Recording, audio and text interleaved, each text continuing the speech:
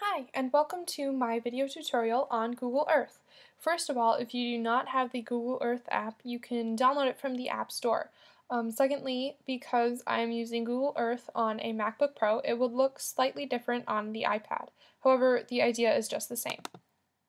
Now, when you first pull up Google Earth, it might take a little while to load.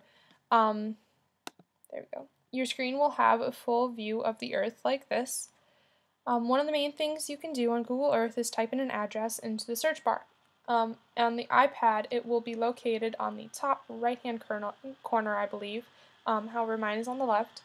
As soon as you press enter or search, it will zoom your screen to a street view of that address you searched. So let's try the Wayzata High School, which the address is 4955 Annie Lane North, Plymouth, Minnesota 5544. There we go. 6. Okay. Now zooming into the location I picked, it will be a little fuzzy at first, but it will clear up eventually. There we go. There's the high school. There we go. On the iPad, there are a few ways of looking around after you have typed in the address. In order to zoom in on features, you can pinch your fingers together, which will zoom in like so. If you spread your fingers apart, it will zoom out like that.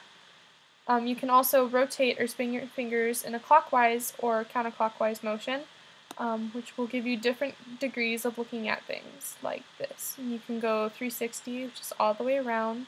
Eventually I'll get dizzy. There we go. Okay. If you want to move to a different area, all you have to do is drag your finger across the screen, like I'm doing with my mouse. You can go back and forth. As you're zoomed into an area, you can add different layers to see different parts of an area. To do this, you can click on the button named Layers, which will be in the top left-hand corner, which is up here for you guys. But for me, it's down here. And the button will be named Layers, I believe. Just plain Layers, and a little pop-up screen will come up in the left-hand corner. If you have certain layers on, icons will label what kind of building or something, whatever it is, it will label it.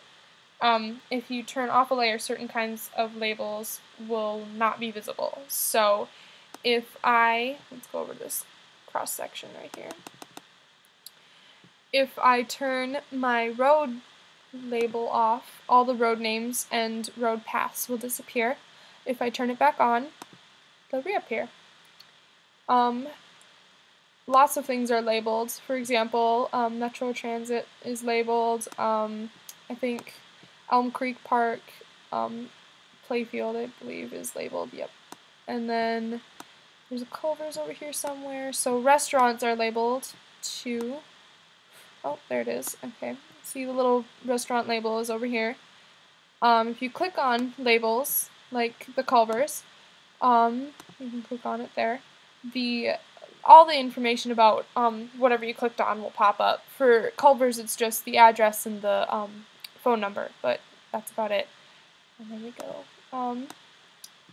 Let's go back to the high school. Get all those neighborhoods.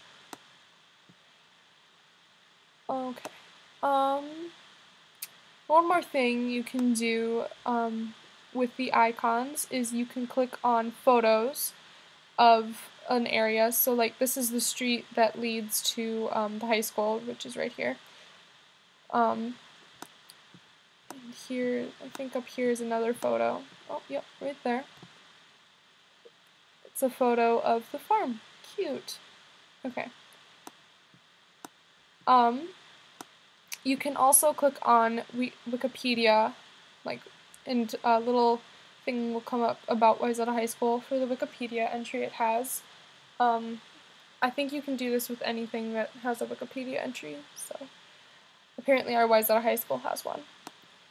One more thing you can do on the iPad is, which I can't do on the MacBook Pro, I'm sorry, but I can't show you. You can have Google Earth locate your device on Google, like the screen. If you click on the triangle icon in the top blue toggle bar, I think it is. If you click on that, a pop-up will tell you that Google Earth would like to access your current location. And all you have to do is click OK, and it will begin to load and then pan your screen to your current location, no matter where you were looking earlier, which I think is pretty sweet. So I think that concludes my somewhat brief video tutorial. These are just the basics of Google Earth. I encourage you to just poke around a little bit on the app and figure more about it, because that's how I learned. So I wish you guys the best of luck and have fun!